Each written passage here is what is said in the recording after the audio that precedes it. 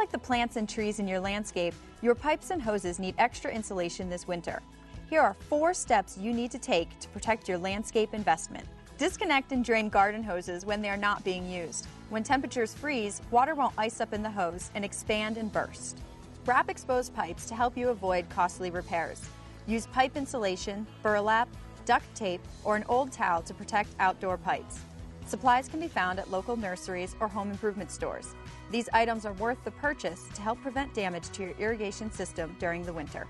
Don't forget your backflow prevention device, also called a vacuum breaker.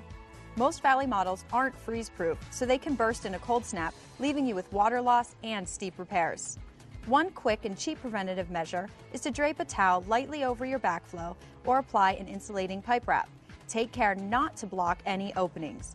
Then, take a bucket or other cover that touches the ground and place it over the entire device. If you want something more attractive, local retailers sell decorative covers like this one.